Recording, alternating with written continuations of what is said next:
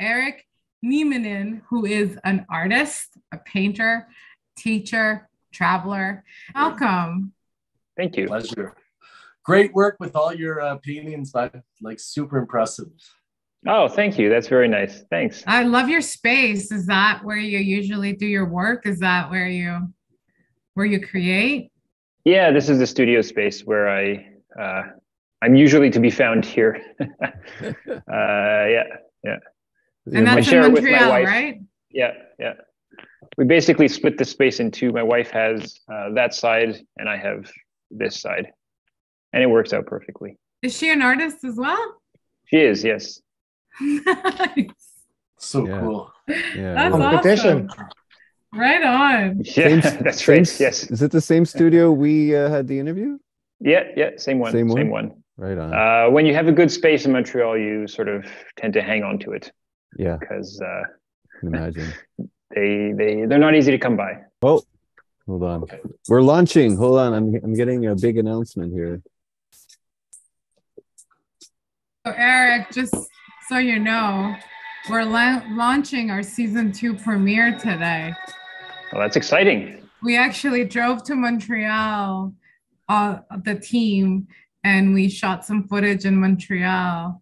And Here, Andre created this beautiful piece, and it's launching in like a minute. Wow, awesome. yeah, I see the countdown. Oh my cool, gosh, 10, 9, you guys. Here we go. Wow. It's gonna 2. start. It is like New Year's Eve. 4, 3. Erik is 2. getting spoiled there. Right? Here it is. Yeah. Yeah. We lost count after 12,000 steps.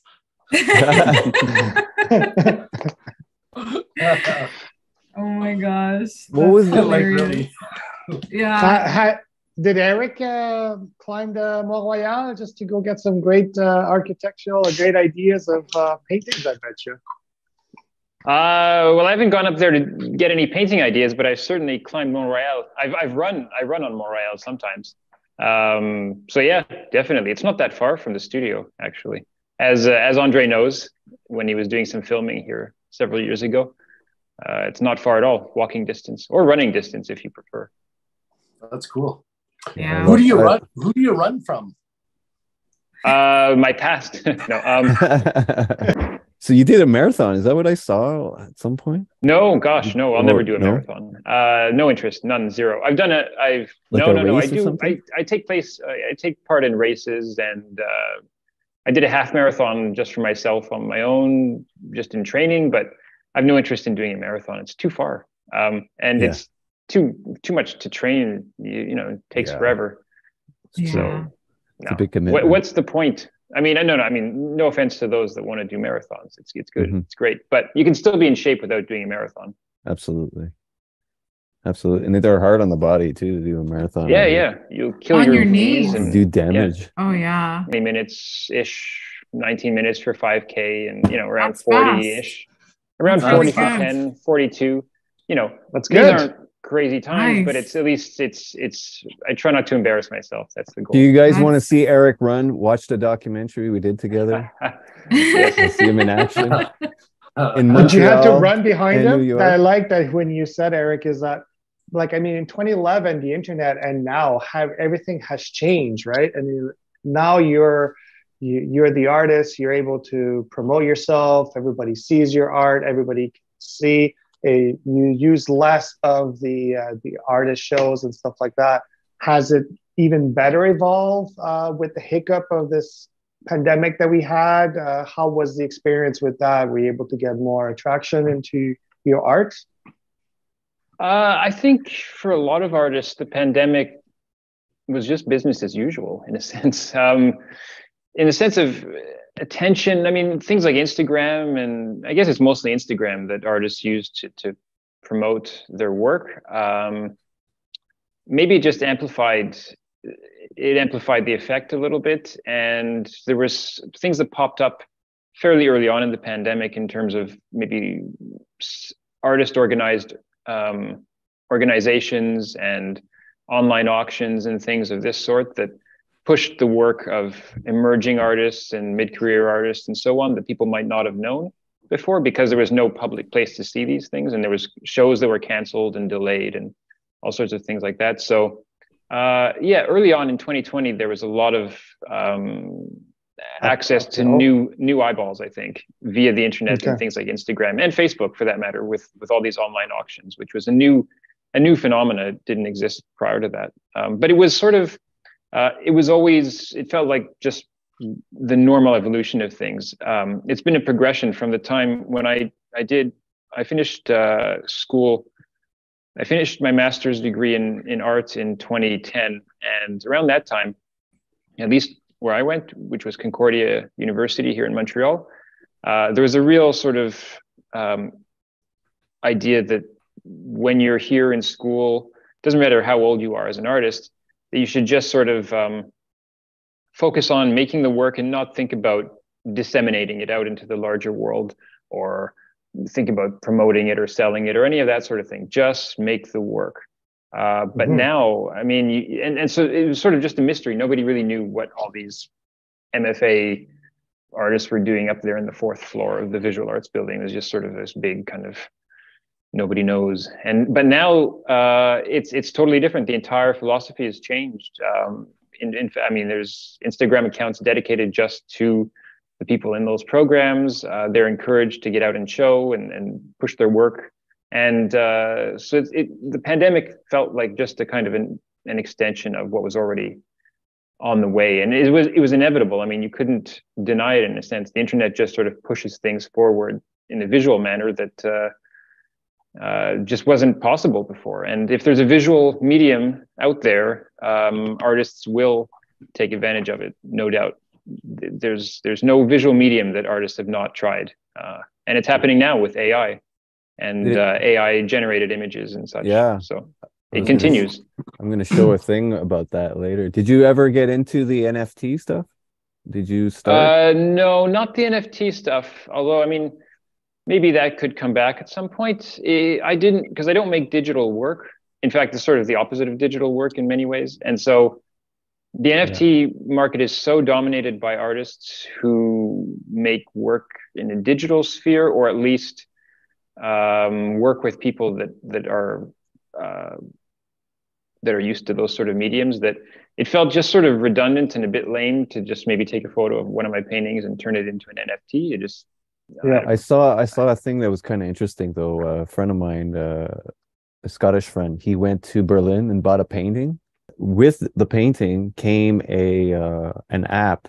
There was a QR code and there was an NFT loaded up. So when you bought it, you automatically got an NFT too. Not just you had the painting, right? Yes, plus the NFT. Yeah. So like, it was kind of cool. It was kind of neat that because the picture just got animated.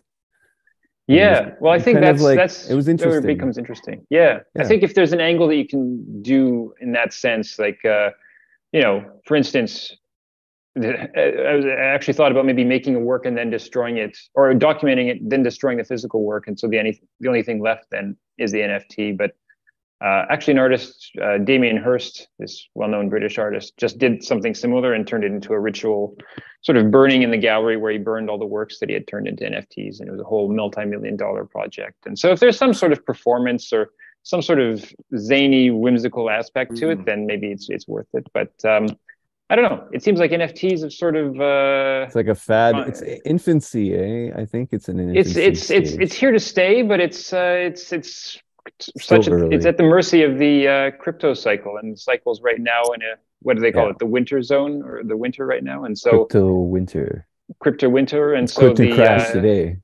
There you go. Yeah. So the NFTs, they're not quite as exciting as they once seemed, I suppose. But on the other hand, you can get them for a discount. Maybe, There's a lot of scams going on in the NFT networks, of course, marketplaces. Well, there's a lot of scams in the real art world too, in the physical world. Do you see this? I do. So this is made by AI. They asked the AI to generate human evolution. Pretty spooky. Well, yeah, they talked about how all the designers and illustrators have been flipping out over the possibility of AI taking their jobs. Right. So many things, right? But I find the AI to be interesting not so much as I mean, yeah, this is interesting, obviously, and it's ridiculously impressive. But as an art form, I don't find AI, like purely AI generated art, to be all that interesting. I think it doesn't take into consideration things to do with composition. It's not it's not thought out in any way. It's just kind of a set of visual algorithms that mash together and generate the best outcome possible, but there's no actual thought behind it. So I sort of think about AI as something that you can collaborate with, almost like a partner. So what I've been doing is I've been uploading photos of previous paintings or drawings or various sorts of creations that I've made, sculptures, and allowing the AI to get in there and fiddle with it and change it and turn it into some version of its own. And then I take that and sort of reclaim it, sort of pump the humanity back into the AI. So that it's essentially myself and the AI teaming up, collaborating in essence to make a new work. So that it's just sort of it's the AI comes in at a certain point and interferes, and then I take it from there. That's interesting. He's Neo from the Matrix. He's using his knowledge and the AI together. That's right. Can you stop the bullets? Or the paint blotches coming at you? Take the blue pill. Yeah. Well, I very rarely get paint on me, so I think that's what's happening. I just sort of dodge the paint splatters. You ever work on multiple paintings at once, or always focus on one project at the same time, or what? I usually just used to work on one at a time because it takes so long, and there's always something to do in one or another corner of the painting. But recently, I've thought it might be more interesting if the paintings start speaking to each other. And so I've started to make smaller works, but also work, I don't want to repeat myself. I get incredibly bored. There's lots of artists that work in series and so on and can work in variations of a particular theme and subject, but I'd shoot myself. I just get so bored. So I need to find a new way, another avenue into it. So I think it's mostly just changing materials, like I was mentioning with the AI, it's another way to sort of inject an element of surprise into the work and sort of create some sort of new visual phenomena that didn't exist before. So using different kinds of supports, putting dirt and sand and dust and all sorts of junk basically into the paint while I'm making it, just trying to kind of mix up the process itself. But I think, the subject doesn't matter so much. So in terms of the biodome or whether it's cities or what have you, it's really how you paint it. And I could bore you with the details of the incremental changes that happen over time, but these are things that it's really only interesting.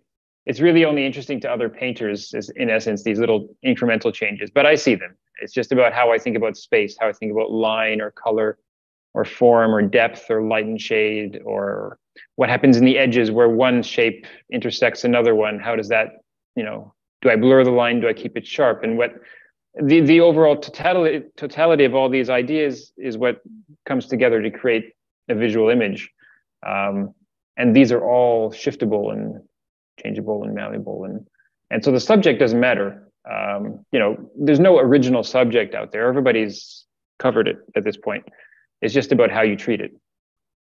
So your favorite spot is still the biodome to go? I think so. Yeah. Well, I'm fascinated by these little mini utopias, these little gardens of Eden, these reverse gardens of Eden that we find in cities. Especially Montreal. There's a lot going on. Well, I'm lucky. I live 15 minutes away. I biked down there this morning. It took me 12 minutes to bike down to the biodome. Montreal's a good city for that. Any city that has, New York's good too. The footage that you were just showing there was from the Central Park Zoo. Oh, was it? Oh, I thought that was the biodome.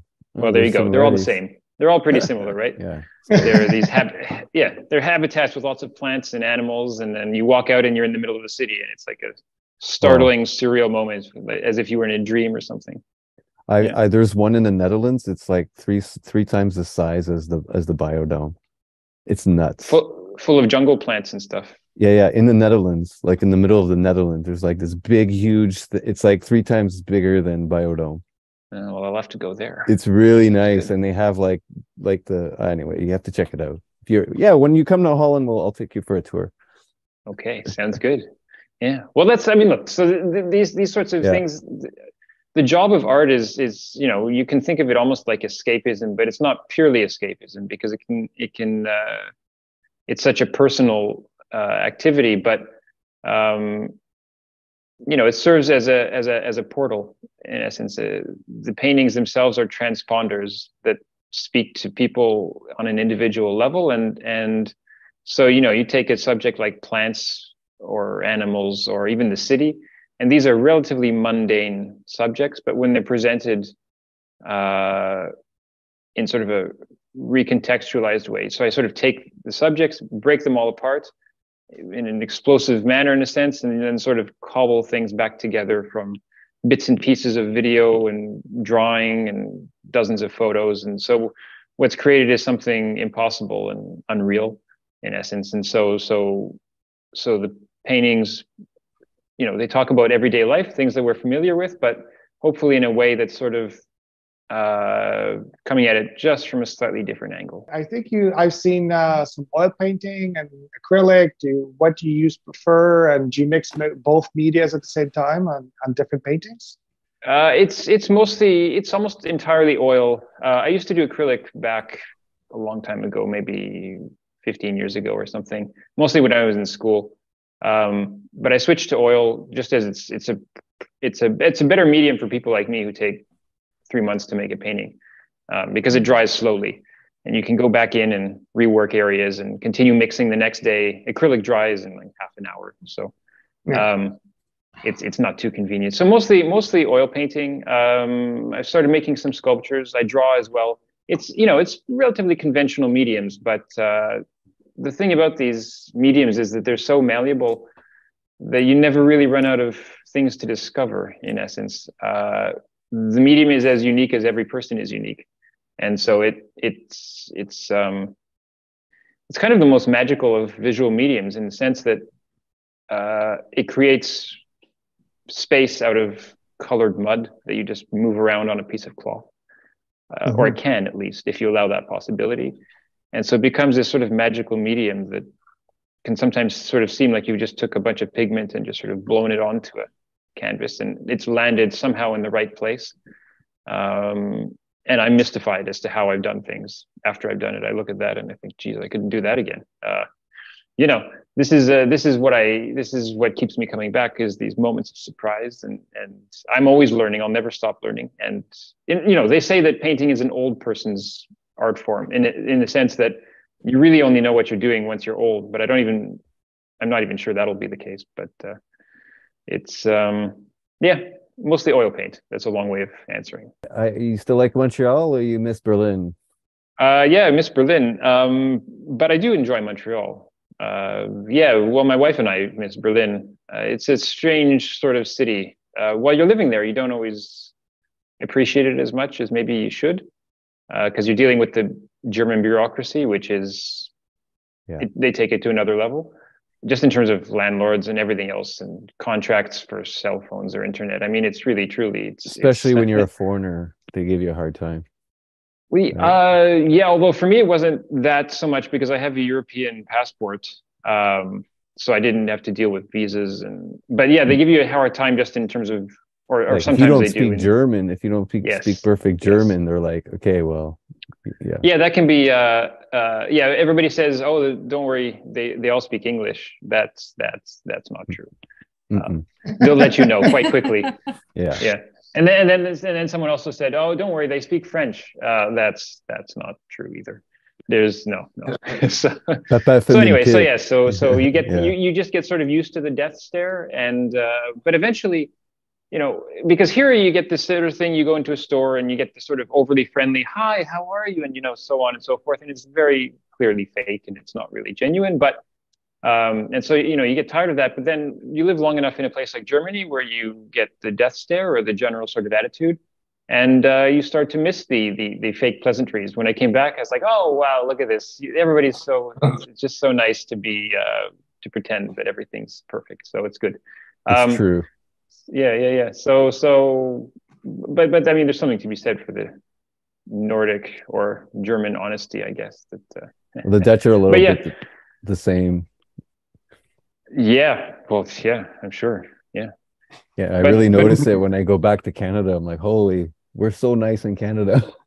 yeah, I don't know. It's hard to get into people's minds and know exactly what they're thinking. But Well, I think it's a Germanic way is more like they speak their minds. There's no filter, they do. No, right? no, So it's no. like There should be sometimes, but no. Yeah. yes, and exactly. Yeah. Yeah, but Uh, but at the same time you get like I don't know. It works in a way. Like I see where they come from because now I've been here long enough, but like yeah, it it could change. Some things could change for sure. it is changing Yeah. as the generations change. I mean, I noticed that in Berlin. It was mostly middle-aged former Eastern Berliners mostly that had sort of attitude problems. Right. Uh, Younger people or even Western Berliners didn't really have so much of an issue with foreigners, basically. Yeah. It's quite a And contrast, eh, with East Berlin, like when you really know you're in East Berlin, like well, actually, not as much as I expected, at least. I mean, it okay. depends where in East Berlin. But compared to what it was, when it first was separated, I mean, now the only Right. demarcation for the most part is like a row of bricks, like a line of bricks on the street, which tells you, oh, this side was east and this side was west. But otherwise, you wouldn't know. But there are some parts of the former east, like farther Yeah, outside the city, almost that. There's a few the pieces of the wall. Yeah, there's some bits of the wall that are up here and there. It was super cool. It was so awesome to go down there and to see you and do the dock and like just go through the whole city together. Well, there was all that graffiti stuff too that you Yeah, documented, which is sort of associated with the history of the wall, right? Which was yeah, true. yeah. And it was fun too because we went to all those we went on the art weekend, was it? It was art weekend on May Day. It might have May been, Day. yeah. It was like it's like the biggest party in Germany, like on May 1st. Yes, yeah. And so Oh. that's when we showed up and we met up with Erik and he brought us everywhere, like, and on that weekend there was like art exhibits all across the city. It was so cool. And all Yeah. these abandoned, like they look like abandoned buildings and they turned them into restaurants. Oh, that's right. Yeah, yeah. You You were there. You shot that show that was sort of in an abandoned former factory as that one well. It too. was like a big group show. Well, this is basically what turned Berlin into what it is today. After That's the wall right. came down, there was a bunch of derelict, abandoned buildings that cost nothing, and it turned into a city of squatters, basically, and other sort of weirdos and artsy types and whatever. And City's until wild. about 5 years ago, that's what it remained, slowly gentrifying until now I mean, a lot of the artists and so on are leaving because of price increases. Yeah, yeah. I mean, that's what always happens, right? The artists arrive, it slowly gets exciting, and then the artists leave because they can't afford it anymore. Happened to Paris, happened to London, happened to New York, Montreal, although the language laws did it in here too. But yeah. Yeah, that's true. But yeah, I traveled a lot around Europe when I was living in Berlin. Austria, France, Italy. I went to the Netherlands, England. London was basically not like a second home, but I think I was there a dozen times or so. So there's so much so that it just felt like, yeah, I was very familiar with the city, and I sort of treat New York here in a similar way. I've been there almost a couple dozen times, and it's so close. I love these sort of big bustling metropolises that just they contain basically everything you'd actually ever need. But I'm not sure I'd actually want to live in one, or at least in the middle of one. I say that and I'm living in Montreal, but I don't really feel like Montreal is a big bustling metropolis, at least compared to New York. I was just in New York last week, and you come back here and it's so quiet, and you just wonder where everybody is. So yeah. So yeah, but I've traveled around, but I don't find the travel actually it's very enriching and nourishing, and I really enjoy it.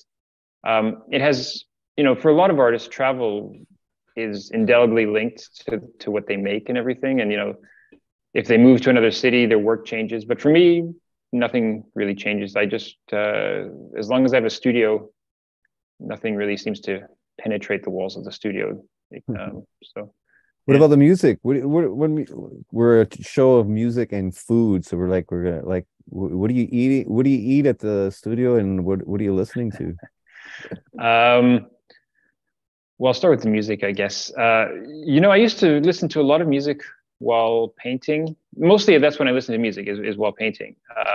And I still do, but less, mostly because of the advent of things like this, of podcasts, which there's just too many interesting things out there to listen to. And it's just, but in terms of music that I like, it's generally, I like most things, except I guess I don't listen to really pop music or country music or that sort of stuff. Nothing with, let's just simplify it and say nothing with lyrics.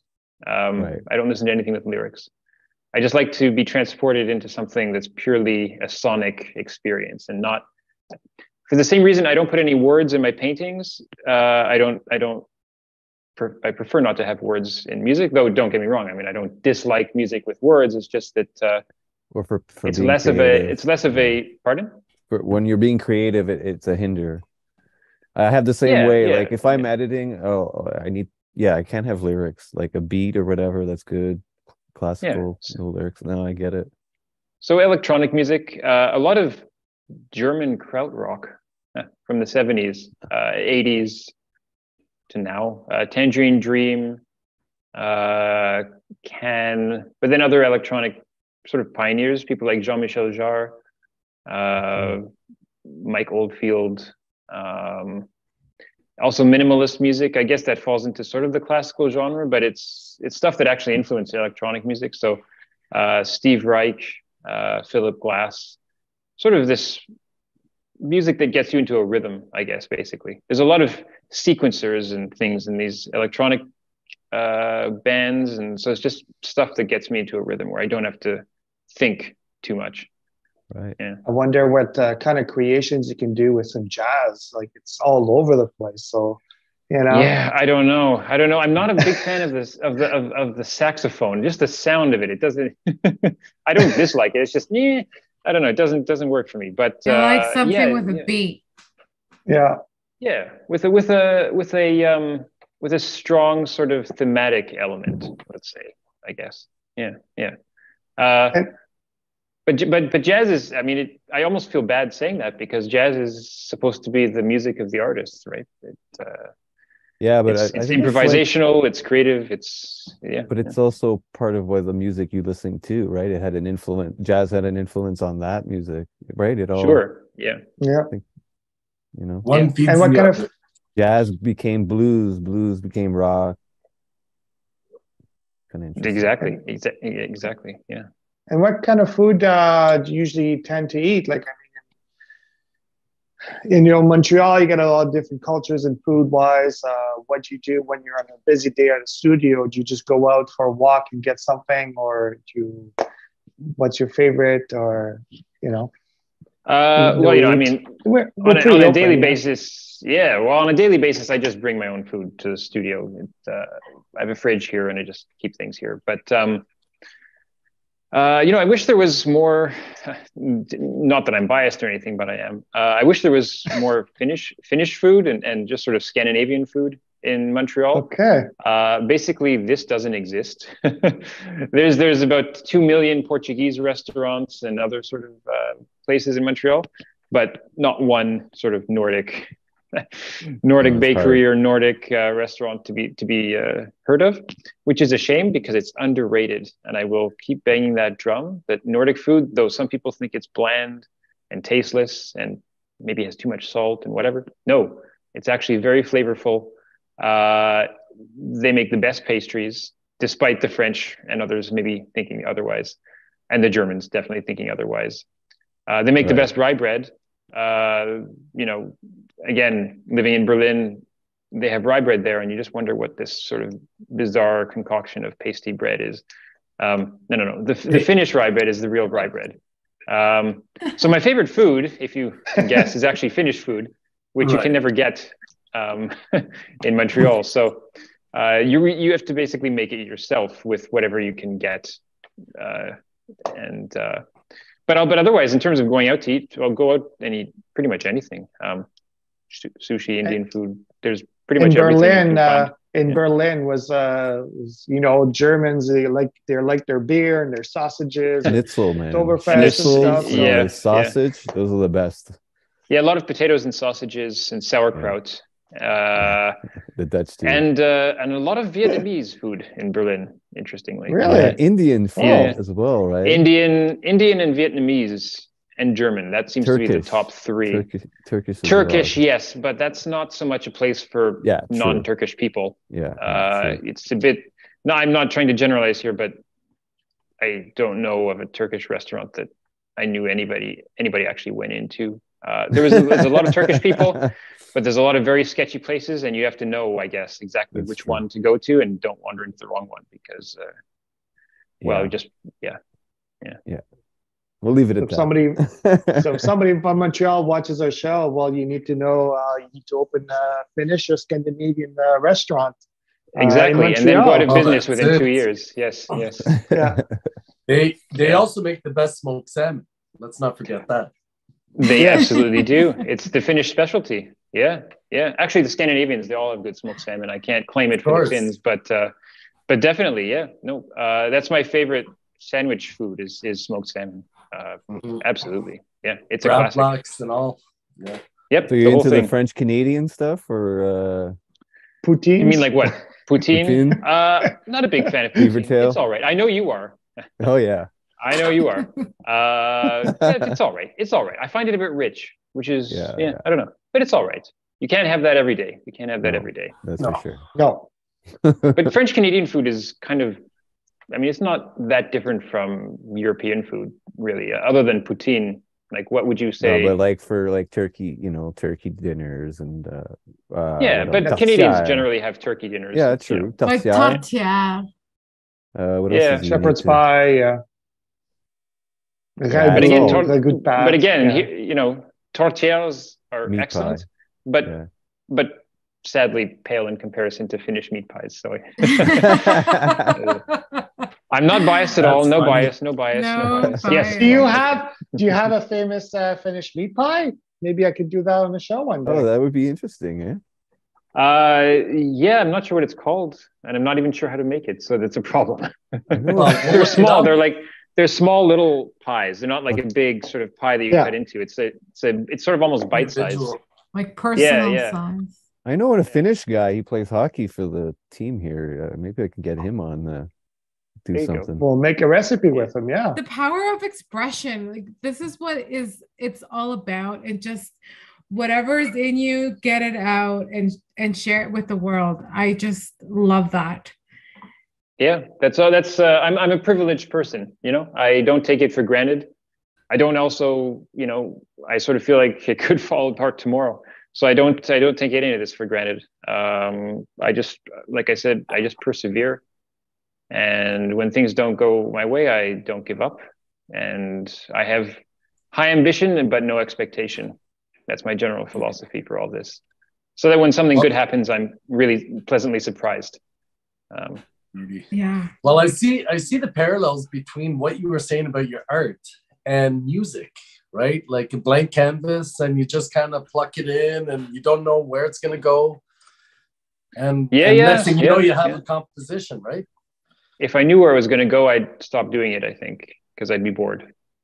So, right. It's about creations of alternate realities. I'm really interested in that 3-dimensional green piece you have to your left. Are you working with plaster? What's going on there? I do. I work with clay, but this is actually tape. Oh, wow. Okay. Okay. Looks like a big I was fancy getting painting. scared, Eric. I think she was going to send me to buy it from you. Well, holy moly. Ooh, I can make you're free to buy it, or you're free to send someone to buy it, but prepare to be disappointed. You dodged the bullet, Frank.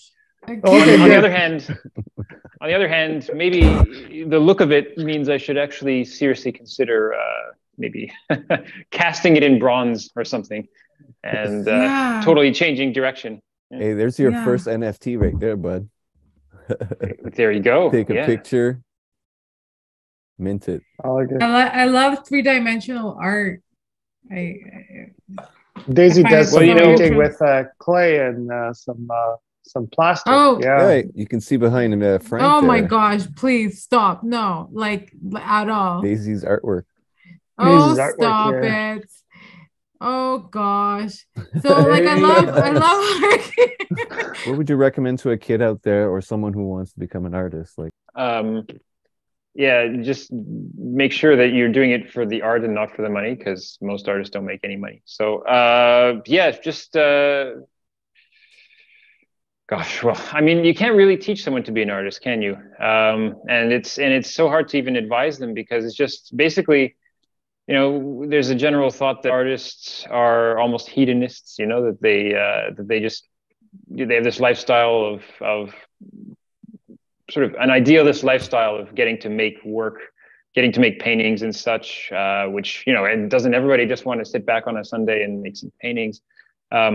But artists can support hedonism, but they're workers. And if you don't work hard and have an incredible amount of discipline, it's not worth doing, because you're just going to fiddle about. And even if you do have all those things, there's no guarantee that things will work out. So you really do have to make sure that you have a plan B. It's important to have a plan B.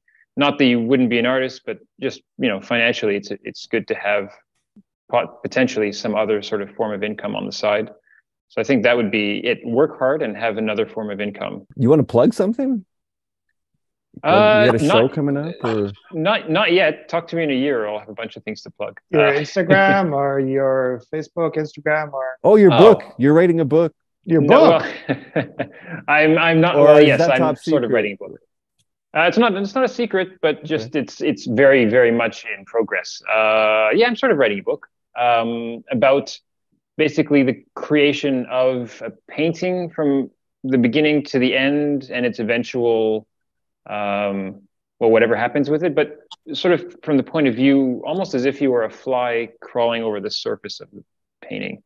So it's really sort of turning the creation almost mark by mark into a poetic kind of act. So sort of seeing it from the side of each mark that you put onto the canvas turns into a metaphor for life in some sense. So it's a diaristic journal style book, influenced by some other things that I've read, and I thought it'd just be interesting to try and do myself, and we'll see how it works. So the idea would be to have a show of that painting and whatever else happens as a result of that painting at the same time as launching the book, probably in a couple of years. I'm not sure when exactly, but yeah. Interesting. Yeah.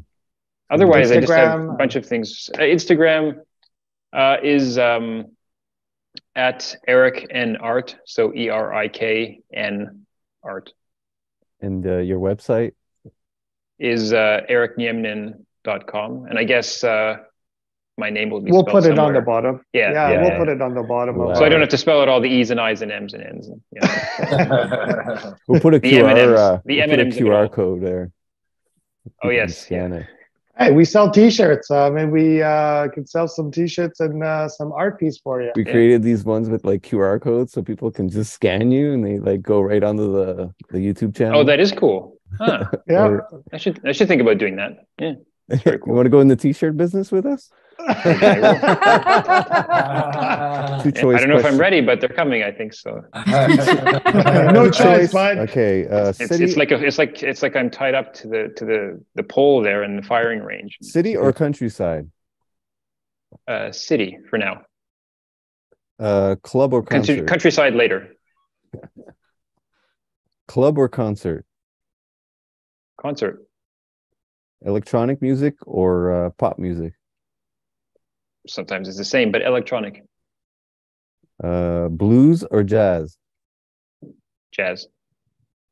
East or Western Canada? East. Soccer or hockey?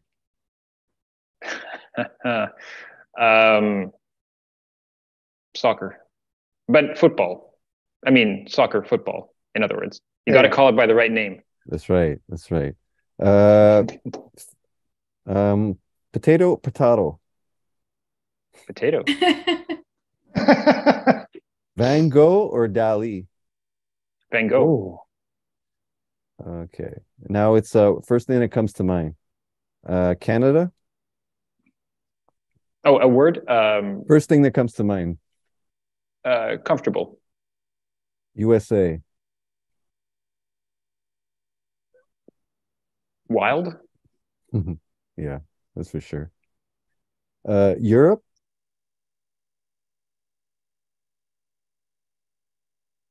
Evolving. Berlin.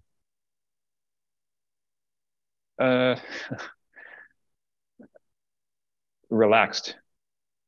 Montreal? Trying hard. Music.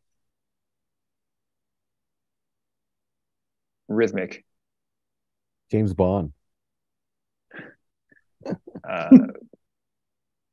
My hero. No. He's not actually my hero. James Bond. Good music. Good music. Leonardo da Vinci. What do you think of him? Not bad. Overrated. No. No. Well, he did it all. I wish I was like him. Picasso? Not. It can't be overrated. Yeah, he's brilliant. AI art. I'm not sure it's art yet. What's your favorite superfood? What's a superfood? Well, whatever, you think is a superfood to you. Smoked salmon is a superfood to me. Your superpower. I orchestrate possibilities for others. oh, Your paradise. It's here in the studio. Most important lesson. Just always persevere. Yeah. I know. You're doing well, Eric. I mean, geez, it's like you said, it's hard to get there, and I'm doing okay. I'm surviving. Cool. Thanks a lot, Eric. Well, thank you so much. Everyone, check out Anonymous Reality documentary. It's fantastic. Yeah, sure is. Check it out. Eric, thank you so much for coming on our show. We are so privileged to have you. I really believe that. And please keep us posted when your next exhibit is in Montreal. We would love to come and check it out. Oh, yeah. That'd be cool. Yeah. We'll plug it, but also it's a road trip. Yeah, that's right. Yeah. Not far away. So we can go to the banquise for poutine. Oh, yes. Thank you very much. Thank you so much, Eric. Really, really awesome. Oh, thank you. It's my pleasure. Cheers, Thank man. you. Very informative. Bye, guys. Have a nice night. evening. Bye. Bye-bye. Yeah. Bye. That's funny. Eric. Great. Everybody. Oh my Well, gosh. that's fun.